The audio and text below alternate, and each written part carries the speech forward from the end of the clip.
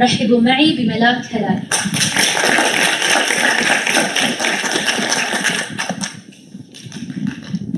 Ever since I was a kid, I have dreamt of pursuing a career that will make a difference, either in someone's life or to the world in general.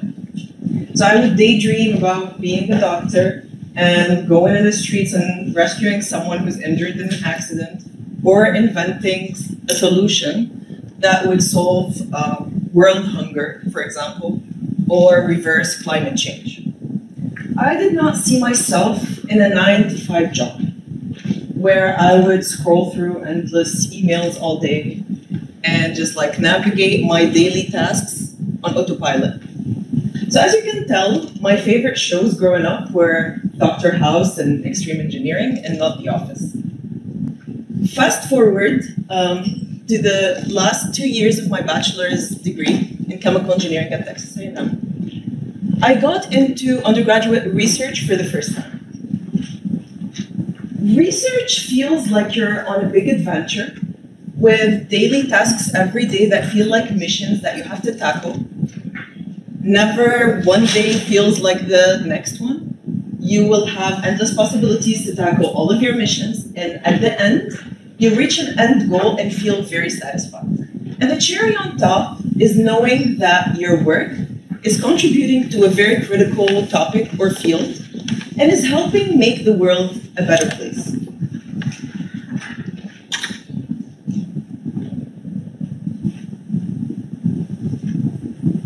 So my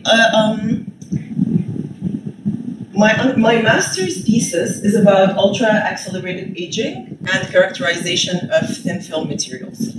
And basically what this means is that we take thin film coatings and we expose them to what's equivalent to thousands of suns, and then we study how they degrade and how much they degrade in a very short amount of time.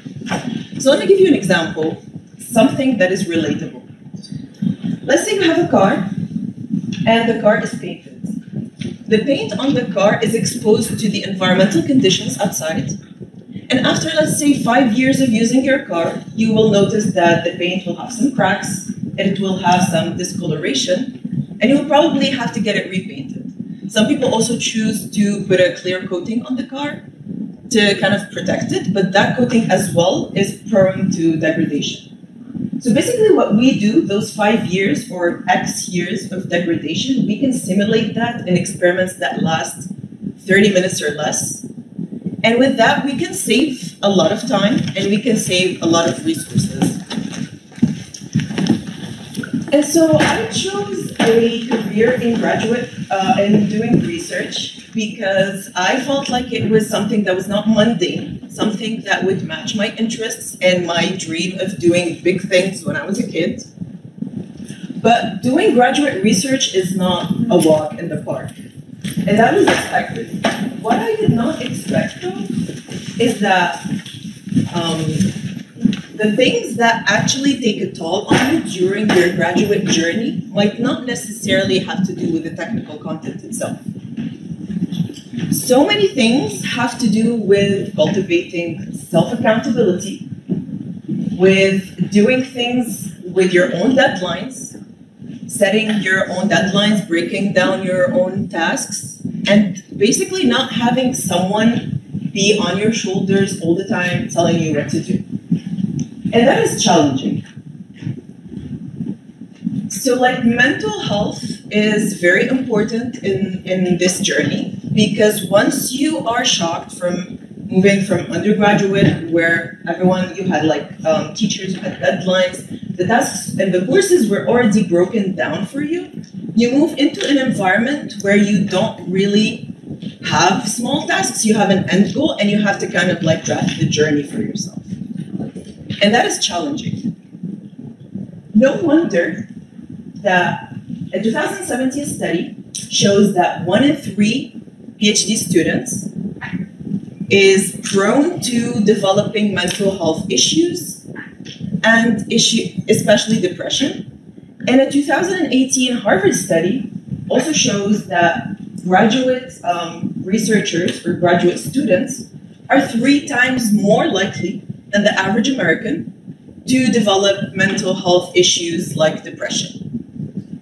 And this was expected, and I did relate to those findings during my journey. But like, can you imagine that breaking down in tears while writing a research journal or doing a task was not a thing outside of the graduate research community? I mean, it's crazy. It was only us. Back when I was doing my bachelor's and finishing up my bachelor's, we were called the pandemic batch. COVID-19 took us out of campus and put us online for the entire duration of our senior year and during the first year of our master's. That was not easy. The adaptation itself, apart from the work-related or material-related stress, was overwhelming.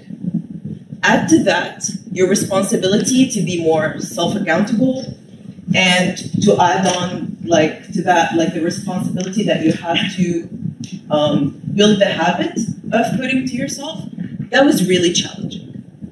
What we did as a batch was we created sort of this support system for each other. What we would do is we would, for example, set personal deadlines for ourselves and inform the others. And then we would check in on each other's deadlines to create some sort of accountability. With time, and as we do this, meeting your own deadlines that you set for yourself becomes a habit. And you become more adjusted to it, and you start doing it second nature. So this was really helpful. Another resource that is that can be easily disregarded is the help of your mentors. So your supervisors have done this before you.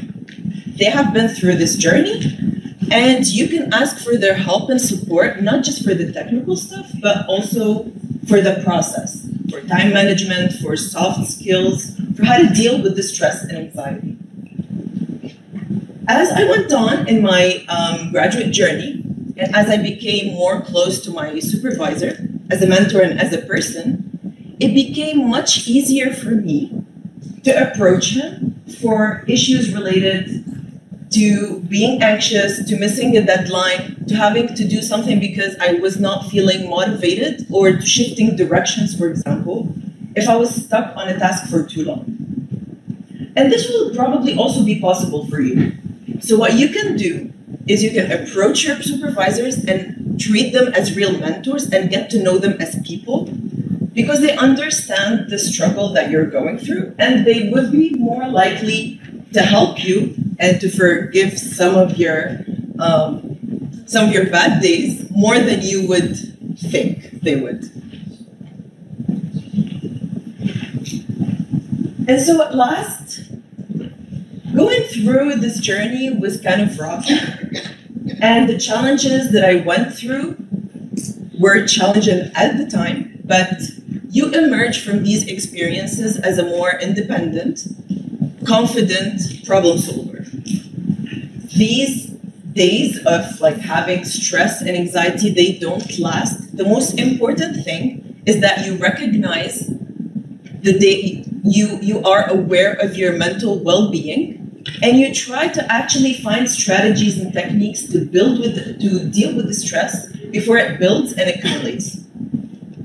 You have to be aware of that. You have to create a very personalized experience, because not one solution or technique will work for everybody.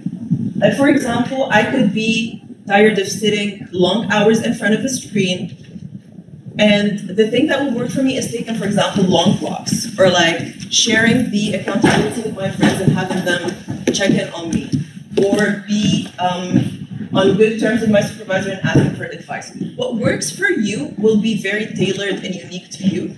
So try to experiment along the way and try to find what works for you. In a world full of complex societal, environmental, and economic issues, research and development and innovation are really our only hope for a better future. And ourselves as graduate researchers, we are the main drivers for this hope.